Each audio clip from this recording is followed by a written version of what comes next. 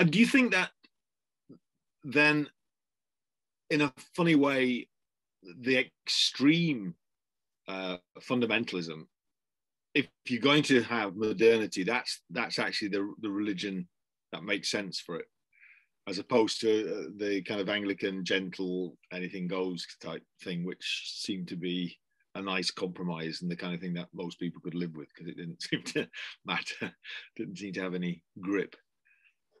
Well, to me, this sort of fundamentalism is one reaction. I think it's disastrous, and it leads basically to a war of all against all.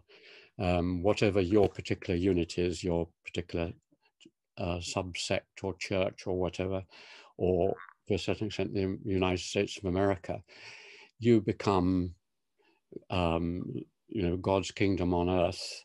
Everyone else is damned and wrong, and you are saved.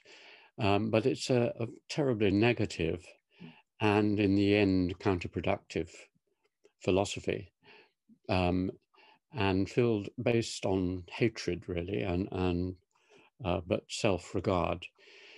The wonder of Anglicanism, and I'm glad you brought it up, because I remember a story told by one of my friends who said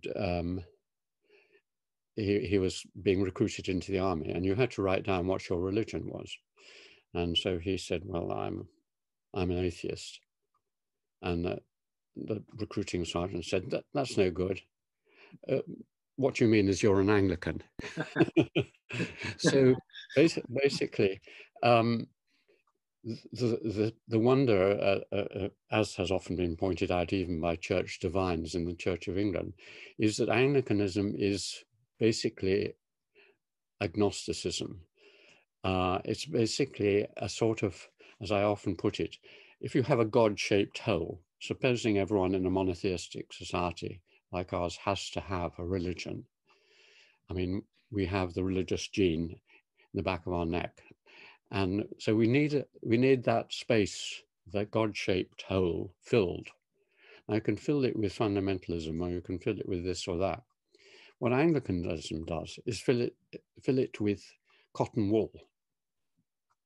Nothing extreme, nothing excluded, nothing included.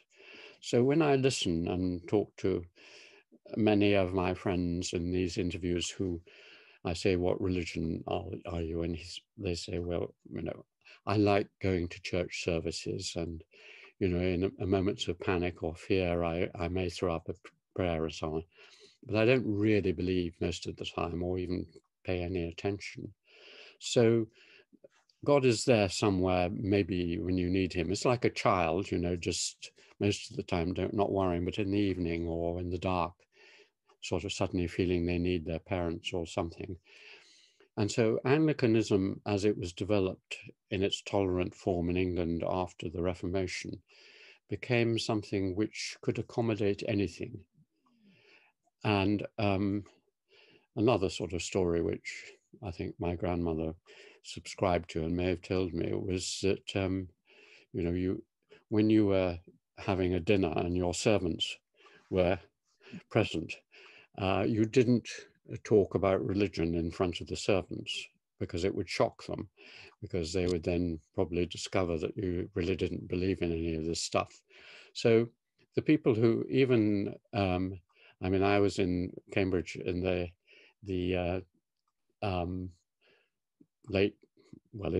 middle to late 20th century, when there were books coming out written by bishops and others questioning whether you really needed a God within Anglicanism. And, there was a great hoo-ha about this.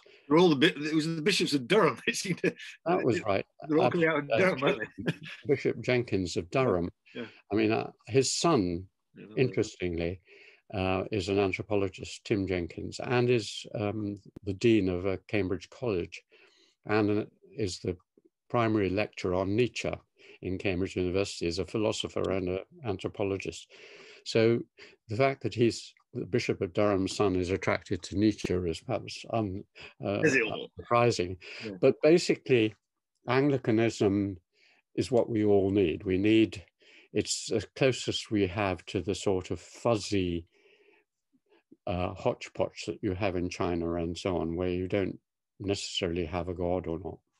I mean, do you think it has something? Also, one of the things that always struck me when I was growing up, because I was brought up Anglican in that same sense, and I like the music, and I like some of the kind of ritual bits of it, you know, kind of. But it struck me often when I was reading the Bible. I didn't really believe it, but I liked it for the poetry of it. I like some of the stories, and it seems that when I read your autobiography, Wordsworth and the Romantics.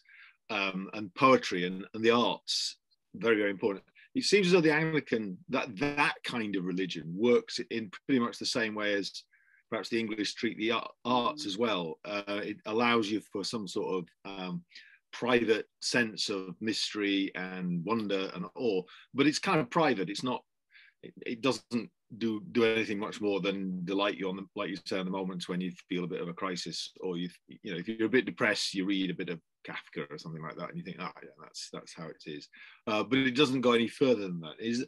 So do you think that the way that when we talk about re-enchanting ourselves, I mean, this isn't really a hidden injury. This is more like how we aren't injured, but the way that Anglicanism and the way that English treat painting and poetry and that kind of thing is actually one of the ways in which the injury of not having God is dealt with. Yes, I think it is. I mean, I hadn't thought of it particularly, but if you look at all the great English poets, particularly the Romantics, but even back to John Donne and the Metaphysicals, and even Milton, who is supposed to be a Puritan, but he's quite Anglican. And back to Shakespeare, they're basically all Anglicans. None, you know, you don't think of Keats or Shelley or Wordsworth or any of these people as extreme in their religion at all. God is sometimes vaguely there, but not in any fierce form. And that which you find in poetry, I mean, it would be the same in literature. I mean, if you said, where is God in the great tradition of English novels? Where is God in Defoe, in Richardson, in Austen, in Dickens? He's nowhere there. I mean, the literature is singularly devoid. And when he is there, he's usually being mocked by Trollope or George Eliot in Casaubon and the rest.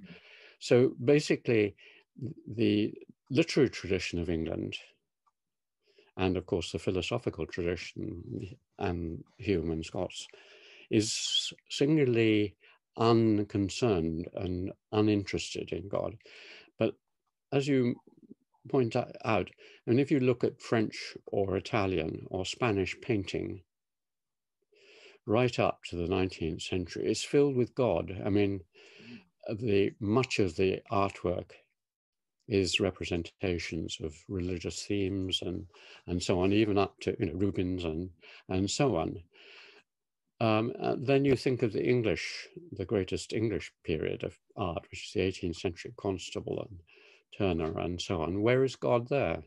Nowhere. And when you look at Hogarth, he's anti-God, if anything. He's critical of anything.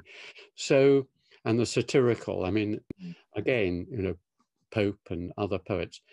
If God is there at all, he's being laughed at mildly, gently. Even the beginning of my favorite Pope poem, know then thyself, presume not God to scan. Forget about God. The proper study of mankind is man. So in the philosophy, art, literature, poetry, and even the buildings, I mean, the slightly religious tradition of strong religious tradition of King's College Chapel and so on, soon evaporates into this purely secular architecture, no reference to the otherness. So England is very Anglican, and has been. And this perhaps helps to explain this curious contrast, because America kept the sort of Puritan tradition and then veered back to fundamentalism. The English are very notoriously a-religious. I mean, church attendance is almost nil now. And they're very accommodating to other. The English Empire was, because of, that's another feature of it, because of its Anglicanism, the French, the Italians, Portuguese, when they went out and started finding all these natives, they killed them or made them into Catholics. The English went out to India and elsewhere, and they said, well, your religion's your own business. You know, we don't mind as long as you pay your taxes and don't kill each other. So basically, it's much more tolerant to other creeds and so on.